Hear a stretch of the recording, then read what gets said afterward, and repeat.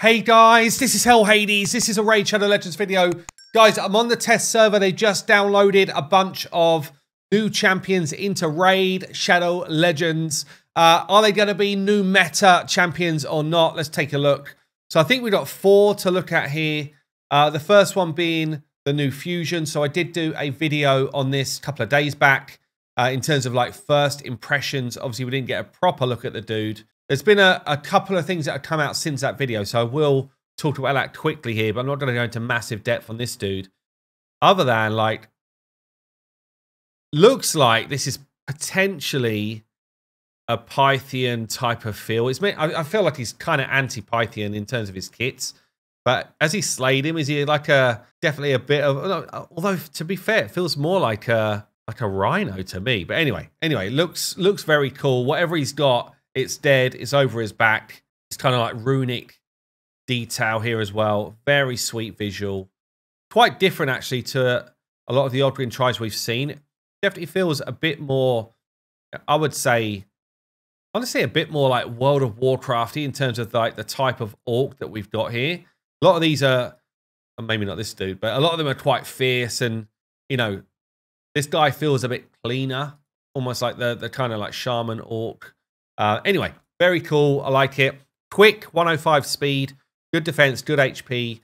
I kind of already called out in my video. It feels like he's quite good as an anti-reviver for Live Arena, quite good for Hydra, but I'm not sure if he's going to shake too much up. One of the things that people have mentioned with his passive is that this does not work against Marishka, who's one of the biggest issues in Arena right now.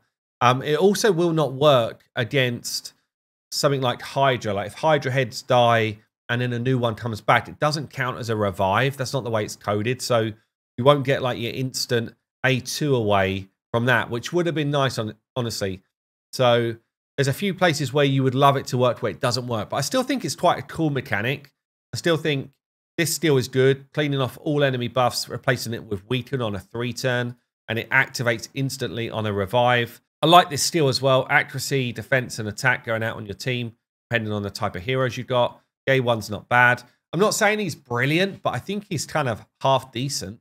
So a few people are saying, you know, is he just a Rian the Conqueror, which you can get eventually for free from Doom Tower normal. But honestly, that is, for the average player, that is probably like years away. So let's not assume everyone's got Rian the Conjurer. Anyway, is passive being against just, or not just Lizardman, but if this was for everybody, then this would just be better, obviously. But there was a bit of talk as well in my comment stats, and this one I hadn't realized, but Sulfurion, I forgot about this guy having the ability to revive, honestly. So he's also someone that you would counter, but he's not used a ton in Arena as far as I see. Definitely is kind of more about Pythian. Probably that's it. Pythian's the main one. But obviously, if someone like Duchess revives, you get to clean off all of those buffs as well. So definitely a decent champion, but not like top tier, it's my opinion. Okay, let's get to the other new ones then. So we've got a new mythical in Lizards. Let's take a look. Wow, this dude looks weird. This is a weird looking lizard. Okay, what is with the tape around the wings? Are they taped together so that they don't open out in full? Is that what we're saying here? I'm not sure about all the red, honestly. Does that feel good? It's like, I guess he was wearing a proper robe and it just got shredded. Maybe as he transforms, to see what his transform looks like. Yeah, so all the tape comes off and then he's like, now I'm coming at you. Now you're in trouble. Now I'm feeble. Hierophant Lazarus. Okay. I kind of like the funky face, honestly, on this form. Anyway, what's going on with this dude? So incredibly fast, 115. Top speed for Raid Shadow Legends. This guy hits it. He's a support unit, but he turns into an attack-based unit. This sometimes is a big problem with these type of mythicals. It's like, you basically just got to decide which hero you want, I think. Like, and for me, the whole point of a mythical is it all makes sense. It all works together. But this one, I haven't even read the kit yet, but the fact that he turns from support to offensive, look at the base attack when he goes. Like, feels like he's probably going to need different gear for the different things. So you end up just saying, well, which one do I want to be? Anyway, so on the support side, A1 attacks an enemy, places a shield on the most injured ally for 2 turns. That's weird terminology for them. Normally they would say the ally with the lowest HP or whatever, but most injured, I guess it means the same thing, but weird that they're writing it differently. The value of the shield is proportional to this champion's attack. Okay, so maybe that does then synergize with the second form if you're building attack to do his stuff. A2 attacks all enemies. Before attacking, puts block debuffs on all allies. That's cool for 2 turns on a 3 turn. It's nice. Also decreases the duration of all buffs on all enemies by 2 turns. After attacking, puts block buffs on all enemies. This feels like an arena type skill, protecting yourself, exposing the enemy. You should clean all buffs off if it's 2 turns and put block buffs in its place. There is a kind of affinity thing here as to whether it will land or not, because it is a hit. We've then got turn meter fill turn meter allies by 20% and decreases enemies by 20%. So this is a nice support turn meter flip. Then gives them increased attack and strengthen. Very weird combination, honestly, but I guess it works for damage. We've then got the change. And what's the passive? At the start of this champion's turn, puts perfect veil and increased accuracy buff on them for 2 turns. That's pretty nuts. It's 3 turn cooldown on it, so it's only happening once. Also, this champion receives 3% less damage for every 750 attack they've got, up to 30%.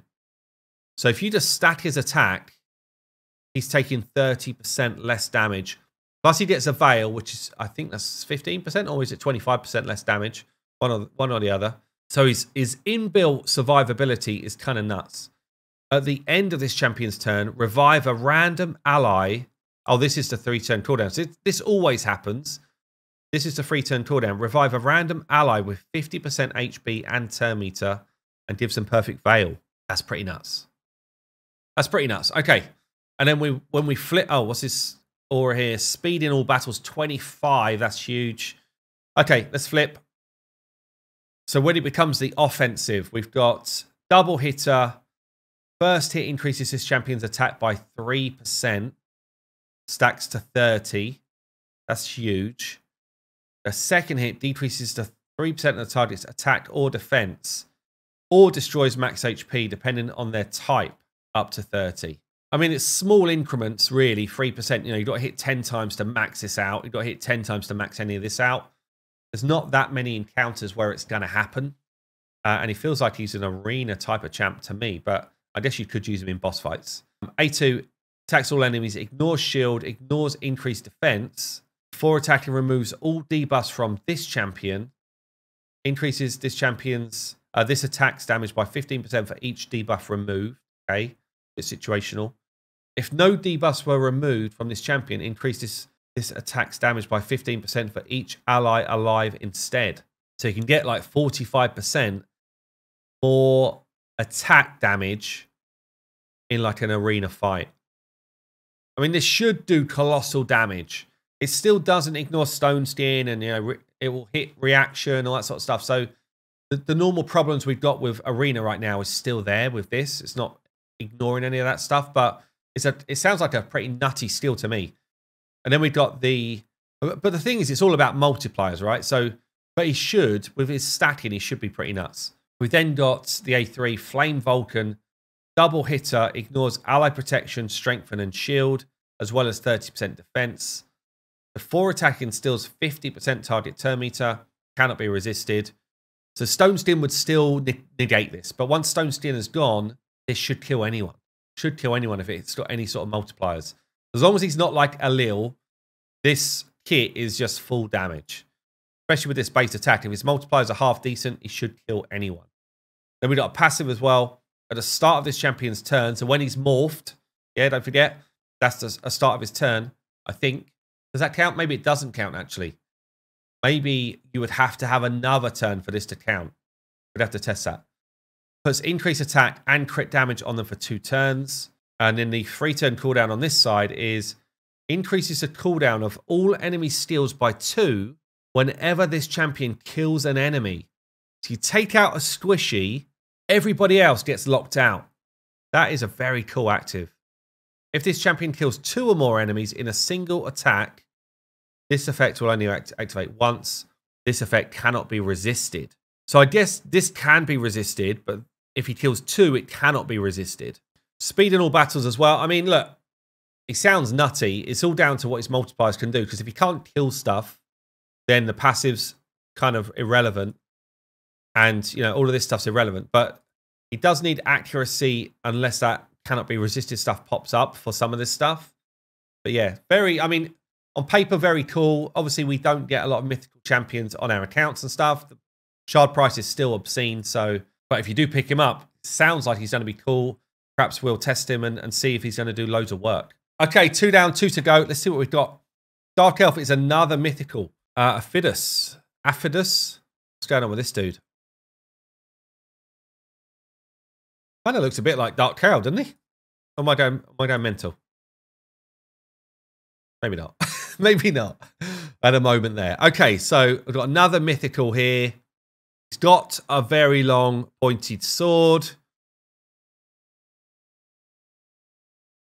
Nice long hair. See what happens when he flips. He turns into a bug. He turns into the Scarab King. Oh, it's an aphid. Okay, so it's Aphidus, the Hive Lord. This is a weird combo for me. Why are Dark Elves like... Why do they have anything to do with bugs? I don't really get the thing there. What's the bug connection? Let me know down below. Why are Dark Elves bugs? Anyway, so Aphidus, the Hive Lord. What's going on with his kit? Crazy base stats again. Attack base. And he turns into defense base. Like, come on. I mean, this one makes sense as a defense base, I guess. He's basically a Scarab Lord at this point. Let's see what the attack base one does. Attacks an enemy, puts perfect veil on an ally with highest attack. Okay. A2 attacks all enemies before attacking, gets a self buff. Very nice for live arena. Very nice for damaging anyway. Then increases the duration of all enemy debuffs by a turn. Okay. Second AoE hit instantly activates burns on each enemy. Damn, that's a crazy skill. If an enemy's not under burn, puts a burn on them for 2 turns. This is like anything like this where it's instantly activate burns, instantly activates poisons. Just it becomes end game viable. Like you're basically popping damage on lots of enemies at the same time. It does a lot of work. So this is pretty cool. He's got his transform there. Each time this champion places a burn, decreases the target's defense by 3% up to 30. That's kind of nuts as well. Think about that in Hydra. That's going to be nutty. But each burn debuff on the enemy team increases his champion's crit damage by 10% up to 100%. So the only time you ever get that is like a Spider, really. But in Hydra, you're going to get 40% more damage or more crit damage. It's not bad. Whenever an HP burn activates, increases this champion's attack by 5%. So again, in Hydra, very quickly, you're going to have an extra 50% attack. Just means he should be doing colossal damage if his multipliers are good. So when he flips then into this bug, what's going on? Becomes defensive. Got very high base defense at nearly 1500. Maybe the highest in the game, actually. Might be a few over 1500, but that's pretty nuts. Places increased accuracy on an ally with the lowest accuracy. That's a weird one to do because generally if you've got low accuracy, it's because you don't need it or you don't want it. So actually, I don't like that. If anything, like if you're going to use him to make someone very powerful, then you kind of need to do it on everyone because it's very, I guess you can position where you want this to be, but it probably is not going to end up where you want it to be. You've got an A2, attacks all enemies, stuns the enemies, but continuous heals on on allies for 2 turns if no stuns were placed. So I guess if you're fighting Hydra and you can't stun an enemy or a boss, you're healing instead. If not, you're going for a stun. It's okay. The A3 is a provoke for 1 turn. Strengthen on this champion, increased defense on allies. I guess that gives him increased defense as well. 3-turn cooldown on a full provoke. Not bad. Not crazy, though. And then it's passive. When attacked, 100% chance of placing weaken and 35% chance of stunning the enemy. That's quite cool. Increases his champion's defense by 1 point for every 2 points of attack when in their alternate form. So I'm not sure how this works. I'm not sure if you can stack up your attack with this, gain the 50% more. So let's say you had 7k, you get 50% more, plus you get your self buff or like your self buff. You could end up being on colossal numbers of attack. So when you flip, does it still remember what your attack is? Does that stay? If it does, then you can end up getting a ton of extra defense from this, like thousands of extra defense. So the passive is cool. Form 1 is cool. I think the rest of this kit is pretty average in the bug form, but definitely this passive is kind of nuts. So yeah, let me know what you think of this one. The Aphid. Last one then is a Sylvan Watcher, and it's a rare. Okay, 2 mythicals, a legendary, and a rare. So this is a champion fragment fusion, so this won't be anything to do with the fusion. They just add in another rare, I guess.